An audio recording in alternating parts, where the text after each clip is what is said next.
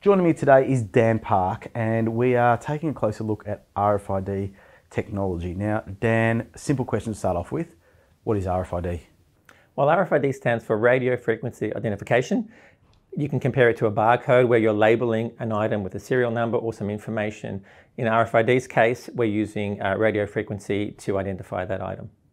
And how can RFID be used out there in the real world? It can be used in a similar way to a barcode. So anything you want to identify, you can identify with a RFID label.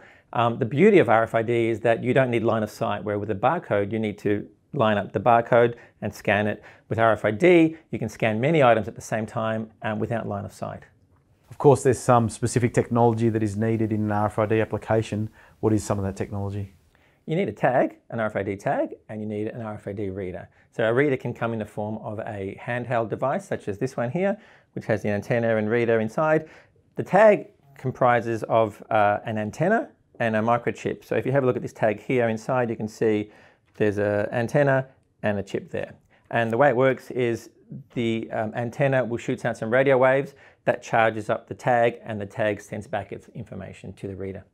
Besides a mobile RFID solution, what else can you have in more fixed applications? So we do have a fixed reader and antenna. That's when you want more permanent RFID infrastructure to monitor your assets in a certain environment. For example, dock doors is a good example where items are coming in and out of the dock doors. We can know what's coming in and what's going out. Tags are a critical component of an RFID solution. What form factors do tags come in nowadays? So generally we have passive and active tags. Passive tags don't have a battery such as this one. So there's an antenna and a microchip.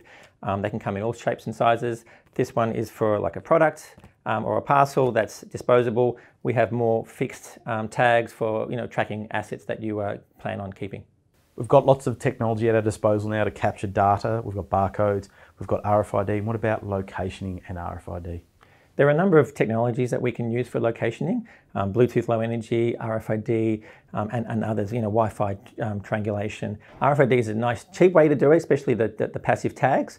And the beauty of an RFID tag is you can scan it, so you know when you've scanned it, and you can potentially know the location of that tag when you scanned it. Now, Dan, I've saved a big question for the end, and that relates to barcode scanning versus RFID. When should someone be looking at moving to RFID versus staying with traditional barcodes? Well, let's look at the advantages of RFID over barcoding. One, you can scan many tags at the same time. Two, you don't need line of sight for scanning. Three, you can encrypt the tags so it's secure. And four, you can write to those tags. So some of the use cases would be stock take. Think of, you've got a bunch of high price items such as iPhones. You want to do stock take on a nightly basis. You can quickly scan them all and get the information. Another use case would be asset tracking, where it's completely unattended. We've got fixed readers that are reading all the products at any moment in time. Thanks, Dan. Now, if you want to find out more about the Zebra RFID solutions, jump online at zebra.com.